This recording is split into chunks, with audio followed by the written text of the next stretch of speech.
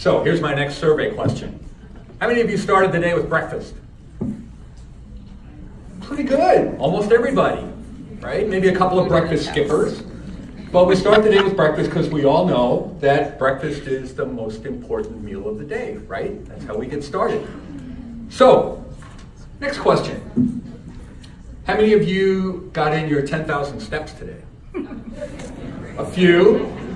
I know, we got started kind of early. How many of you try to get in 10,000 steps?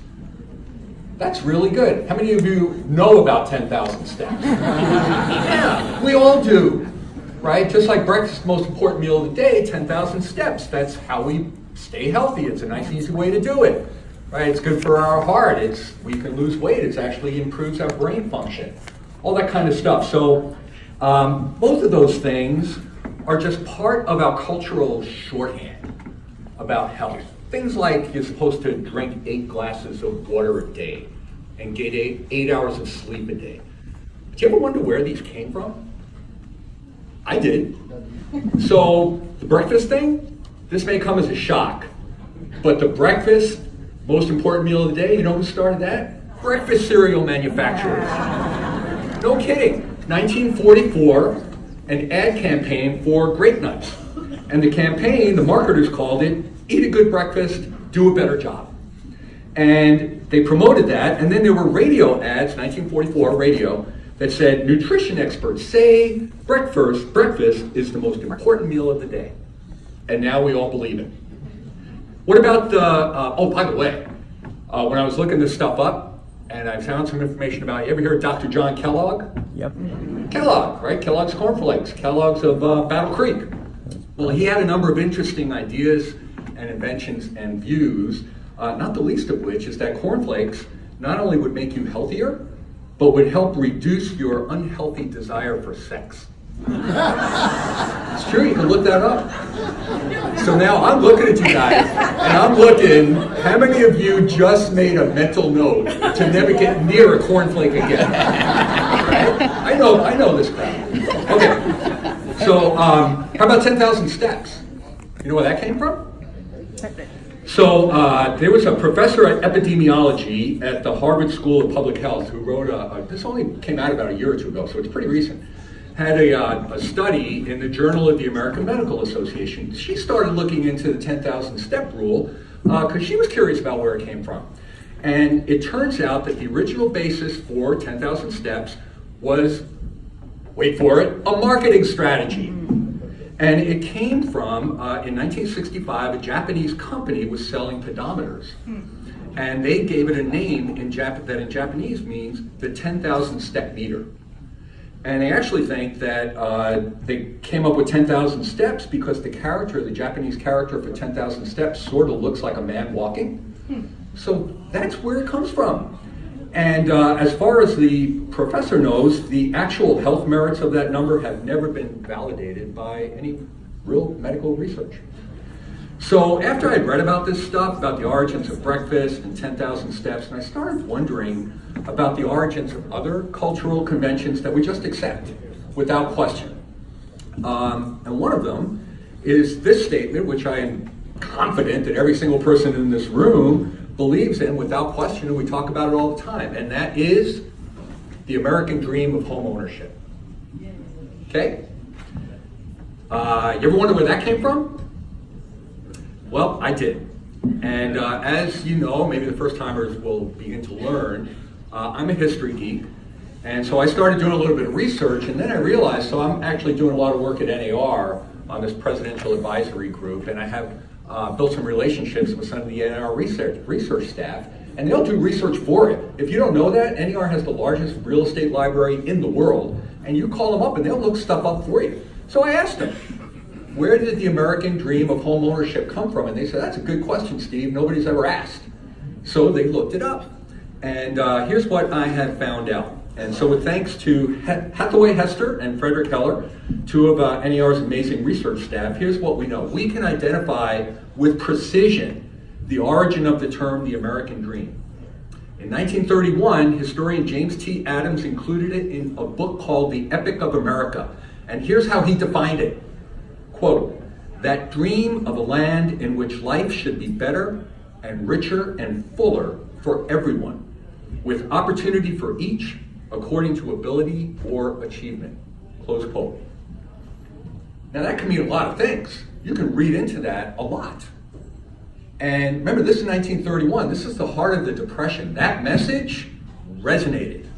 The American dream, you can get out of this if you work hard, if you have the ability to do it, if you work hard. So in the 1930s, the American dream found its way into speeches, plays, articles. People read into it things like that it was about financial success, that it was about neighborly cooperation, idealism, equality, individualism. But what about homeownership? Where did that come from? Well, it might come as a surprise, maybe not. It came from us, the realtors. First people to talk about the American dream of homeownership. And we did not discuss that concept all through the 30s, 40s, maybe a few times in the 50s and 70s. We really started talking about the American dream of homeownership in 1984. And it was part of a campaign when NAR was promoting Private Property Week, which is the precursor to American Homeownership Month. And there was a TV show that NAR sponsored in 1984 called Home Sweet Home. Still the American dream? That's what, like 50 years ago? And even then, the question was, is this still the American dream? We talk about that all the time. Is it still the American dream, or we're losing it? Right? So this isn't new. So for those of you who've been around, oh, and by the way, that has become such a part of who we are that when NAR celebrated its 100th anniversary, the book, the picture book that they put together is 100 years in celebration of the American dream. Right? That's what we talk about. That's who we are. There's a picture up on the screen. So now this may be the point where you kind of say, well, this is all interesting stuff. It happens every year. Really enjoy this, but what's your point? Right? Where are you going with all of this? And where we're going is that not everyone has had an equal and fair shot at the American dream over the course of our history. And I hesitate because I wasn't sure whether I was going to actually use this, but yeah, it's game day to So, you know, when we talk about the American dream, a big part of that is that every generation will have a better life than their parents, right? That's part of what we like to think about. And I kind of think about like my own story. We all have our story, and we all have our kind of personal mythology about ourselves and how we ended up, how we got here, how we got to the room today that we're in. For me, I'll tell you, so I was born in the Bronx, and when I was 9 months old, I was put in foster care. And I grew up in Queens, New York. And my neighborhood was, you might call it kind of a hardscrabble neighborhood. Almost all our dads were World War II vets. Like everybody, you know, it seemed like half the dads were cops and firefighters. We used to call them garbage men, right? Sanitation workers. Everybody's in a union. It was that kind of neighborhood. That's where I grew up. And I don't want to mislead you. It wasn't like super dangerous with bullets flying all around, but it was the kind of place where it was really easy to make bad choices and really easy to hang out with the wrong people and end up in prison or dead. And I knew a lot of those guys. I played ball with them. I drank beer with them, right? So it was that, you know, that's kind of the background. And with that, I got, you know, pretty lucky, and I ended up going to Princeton. And didn't last very long, because I'm not really an Ivy League kind of guy. So lasted a couple of years at Princeton, went out to California, worked at a warehouse for a couple of years. It's time to go back to college. Went to UCLA, worked really hard, graduated Phi Beta Kappa, summa cum laude, went to law school, ended up graduating the top 10% of my class, worked for a federal judge. I was a law clerk for a very distinguished federal judge who's now on the Ninth Circuit. And, you know, eventually I'm here with you and had a wonderful career working with you. So am I proud of that? Heck yeah, I just spent about 2 or 3 minutes bragging about it. Yeah, and it's real easy for me to say that that's all on me. I did it. I worked hard. But here's the reality. Being honest with myself, come on, man. I got a lot of breaks. And a lot of doors opened up for me. Because I'm standing here, I am a straight, white, Christian male. And so a lot, doors opened up for me that might not have opened for other people. And I took advantage of them, that's great. And my kids, their life is going to be better than mine, because they're amazing. It's the American dream. But, and here's really the point, for so many of our fellow Americans, the doors didn't open up. The doors were slammed in their face. And not only that, the door, they didn't even get to see the house. But heck, they weren't even allowed, literally, weren't even allowed in the neighborhood. All right? That's the history. We want to talk about history. That's the history. So I do want to share a little bit of this, that for most of our history, individuals and groups, especially African Americans, were systematically and intentionally excluded from or deterred from equal access to home ownership. It's fact. And this wasn't based just on individual choices and prejudices. This was in large part based on intentional, deliberate, and repeated government policies. Fact. So there is a book, we'll get the next slide. If you want to know more about this book is amazing, a book called The Color of Law, that just traces the entire history of racial segregation in housing in America. And after I read this book, I actually, I went online trying to find, critiques of this book that would, say the methodology is off or its conclusions are crazy. Couldn't find it. So it's pretty solid stuff. Makes a very compelling case. So here's just a couple of quick examples. So everybody heard of Levittown? So Levittown was on Long Island, and it was the first real big development for returning GIs after the war. The idea was to have low interest, low cost housing that the GIs could afford. Well, for Levitt, there actually is a Levitt for Levittown. For Levitt, the developer, to get the low interest loans backed by the federal government that he needed, the federal government said, well, we need to protect the value of the collateral, so you only can sell to white people. And then the lenders, same thing. When the GIs are coming in to get their mortgages, right, the lenders want to protect the value of their collateral, and they required restrictive covenants in the deeds. Where all these restrictive covenants are coming from? It's not the individuals who wanted it. It's the government and the lending community. It was all part of the system that was stacked against African Americans at the time. So not only, and I mentioned before, all the dads in my neighborhood, were World War II vets. My dad flew in B-17s. He was a ball turret gunner in B-17s. I knew a lot of these vets.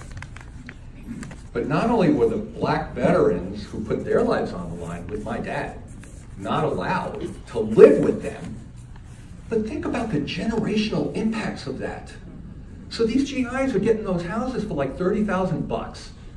And you guys know how this works, right? And the appreciation, and that gets passed on, and they move on, and the generational accumulation of wealth is what propelled those guys, for the most part, into the middle class. But African Americans were denied that. So another example that really just opened my eyes when I read about stuff like this is our own code of ethics. Realtors were part of this. Right? Our code of ethics, and I think that it'll be on the next slide, back in this I think is from the 1920s. This is in the book. There's an excerpt from it that prohibited selling to buyers who wouldn't fit in with the neighborhood. And the key words that you see here is that a realtor should never introduce into a neighborhood members of any race or nationality whose presence will clearly be detrimental to property values in that neighborhood. Realtors contributed in other ways. And hey guys, when I'm up here, I'm not up here like scolding you and that kind of stuff. Let me jump right to the point here. I am a believer in history. And we cannot know where we are now, and we cannot create a vision for the future and where we want to go if we don't understand where we've been. All right, that's my point.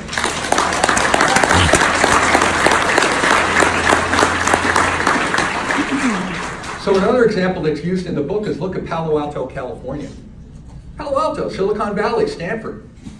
I mean, it's one of the most expensive and exclusive and Tony, zip codes in the country.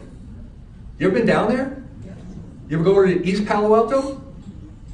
East Palo Alto is a lot different than Palo Alto. I mean, I'm talking about, like, my kids go there, right? So I know this. Blocks from the university, not far. East Palo Alto, completely different. Here's what happened. In 1954, right, a single white homeowner in an all-white neighborhood of East Palo Alto sold their house to African American. Instantly, the president of what eventually became the California Association of Realtors, along with other realtors, started running ads warning of an imminent invasion of African Americans, which of course panicked all the white folks. They sold their houses at discounted, panicked values to the realtors or the speculators, and then turned around and flipped those homes to desperate African Americans who were looking for housing. Because they couldn't find housing because they were getting forced out of the Bay Area, where many African Americans had gone during the war to work in the shipping industry. Now where am I going to go? So they're desperate. So they're paying overpriced houses. Many families were doubling up, maybe even tripling. So conditions are deteriorating. And here's another government policy, zoning. So through zoning, all undesirable activities that you don't want to have in these nice residential neighborhoods, single-family residential neighborhoods, they pile them into neighborhoods that were zoned where African Americans were. Just a fact, right? So today, to this day, when you can drive there 50 years later, no, 70 years later, you can still see the difference between Palo Alto and East Palo Alto. So, of course, NAR, you may know, opposed the Fair Housing Act when it was first introduced. So, our history is not that great.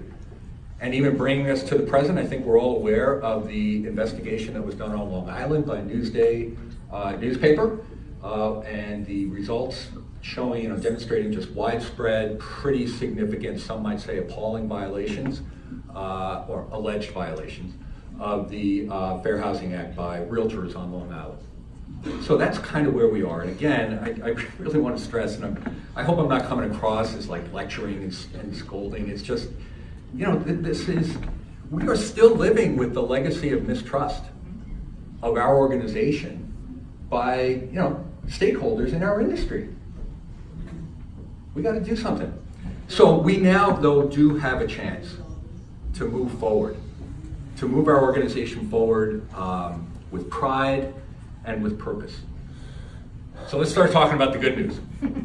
So when the Newsday story broke, literally the very next day, our staff and our leadership, Dale Chumley, Kitty Wallace, Tom Hormel, Rich Bergdahl, our staff, eventually our entire executive committee, we looked at this and said, this is something that we need to do something about in a big way, a significant way. This isn't going to be something where we're going to say, we're Washington, we're different, we're not Long Island, we don't have those problems here, and if we do, it's only a few bad apples. Absolutely not. We are going to reaffirm our commitment and become leaders, national leaders, in our commitment to the principles of the Fair Housing Act. And it was without blinking, and it was strong and powerful. And so we are taking major steps. And I think we can get the motion up here that was passed by our executive committee. Yeah, here you go. So the executive committee authorized expenditures of up to $100,000 to try and achieve two major goals. One is to promote realtor awareness of and compliance with fair housing laws in Washington State. The other is to promote awareness of the value of homeownership, including as a means of building generational wealth throughout all demographic sections of Washington and geographic sections of Washington. And then in the rationale, there's different ways that we might go about trying to achieve that. And that includes revamping the fair housing training to include sections on unconscious bias. Because we all, come on man, we all grew up with some biases, and we need to understand how to recognize that and accept that and move forward. So things like that. How do we incentivize our brokers and companies and local associations to really build a culture of commitment to fair housing principles? How do we make it real? how do we make it real so you're not just sitting there, you know, checking the boxes because I don't want to get in trouble with the government, but really understanding the impact that we, as an organization, as an industry, can have on people's lives. This matters, it really does. So, and what we also are putting together, we have commitments from an advisory group, including the State Human Rights Commission, HUD, and a couple of fair housing organizations, nonprofits that are going to work with us to make sure we're doing things right, make sure we're not duplicating efforts. Our advisory group will also include Realtor members, and our leadership is in the process of identifying who they're going to be, and we'll be making those appointments very soon. But President Kitty has given me the okay to announce that the chair of that advisory group will be our past president, Jerry Martin. So thank you very much.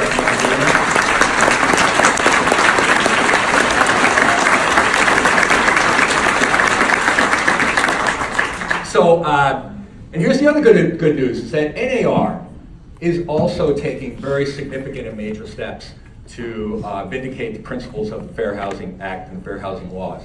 And so they announced their action plan, and when you look at it, it's almost a mirror image of ours with a couple of additional things.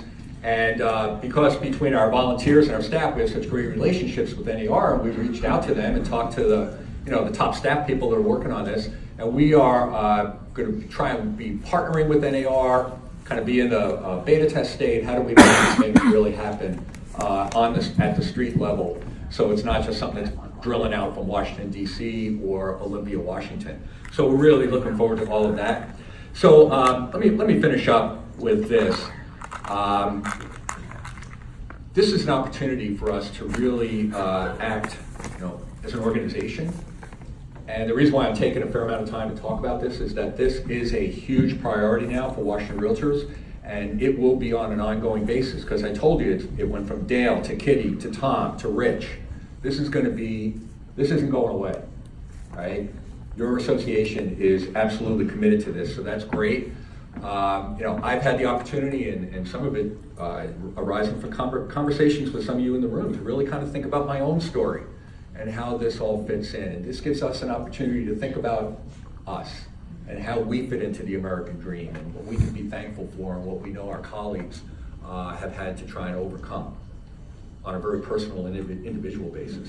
So, I started off with a bunch of bummers and, a historical bummer. And I always like to end on a high note, because you may remember last year my speech was all about optimism, and I do believe that I do consider myself an optimist, and I do believe that we can do good things and keep moving forward, and always be striving and aspire to what our founding documents describe our country to be. I totally believe that, and so one of my favorite quotes is a quote about optimism, and I love to share and leave you with this. Real optimism is aware of problems, but recognizes the solutions, knows about difficulties, but believes they can be overcome, sees the negatives, but accentuates the positives, is exposed to the worst, but expects the best, has reason to complain, but chooses to smile. And I think if we have that attitude, both with fair housing, when you go up on the hill, everything we do, we'll just continue being stronger and just doing great things for our members and for our clients.